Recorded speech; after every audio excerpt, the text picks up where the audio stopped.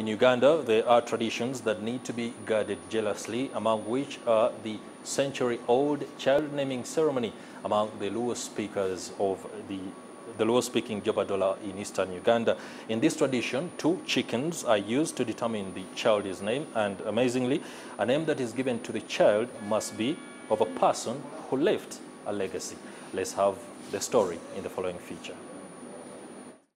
We bring you some of the people who have lived through and experienced this sacred tradition that has started to get adopted by other regions too, including Busoga and Buganda. According to Mzee Alexander Okongo, the selected names have got consequences amongst the Jopadhola, which is why this ritual of 2 chickens is invoked to determine the child's name. Previously, when a child is born, a child is given to suck, and through sucking, a child can refuse. A child refuses, and by refusing with a child, when a child refuses, remain crying very terribly. Now what you do is say, now as this child is crying very terribly, let us give a name. Then there is pretend giving a certain name. And if the child is still refusing, they take 2 names. And with the 2 chickens, they will name, said, here I give you the name Okongo, here I give you the name Opendi. Then they threw that chicken up. Wami owini nyathme wami to nyinge go udonga chiel. Joshua Owendo Iriezal Olowo. Joshua.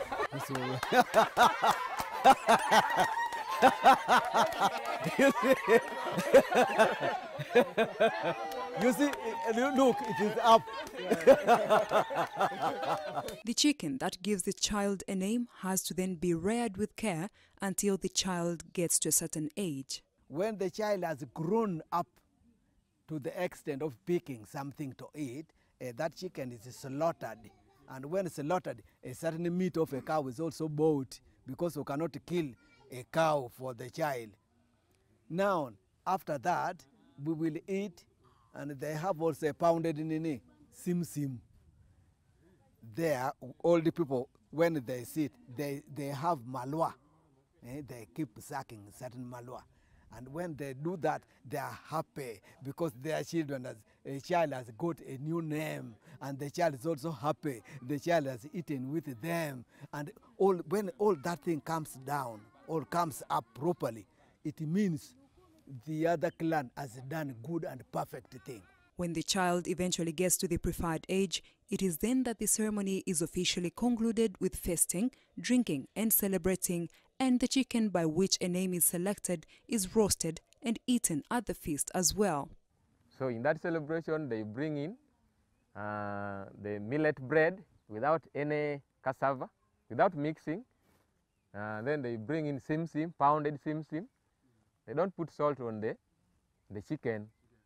In fact, all those sauces, they don't put salt. They just eat like that.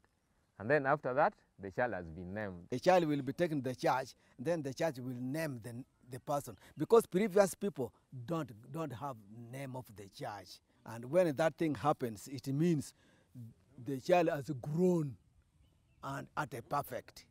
We have reached the position of well-being a child and welcoming another one from the stomach of the mother. And that is what is done. Alexander, however, worries that these traditions could die out and says clan heads should try and point them out to their communities. Hey. It has to be noted that names in this system are carefully selected. They name you according to your record. If you are that person who used to have very bad record, either you are a thief, a womanizer, because when a child is named after a womanizer, will automatically become a womanizer times 3. When a child is named after the other murderer, will become murderer. So they choose that name, which was good. When you had good character on earth, is when they name you. And long ago, they don't name you when you're still alive. They wait you die, and then they name you after the good thing you left on earth. The chairperson says there is, however, more to this tradition than meets the eye. According to the culture, this woman, the mother to the child, don't sit near to the grandfather of the child. It is indiscipline. So you have to sit far away from your father-in-law, so that you stay away. You don't sit near. That's what we do. And you eat there with your fellow women, while the other old people also eat separately in celebration of the new child. This feature story was compiled by Bambala Zabwe Semakula for the news in Tororo District.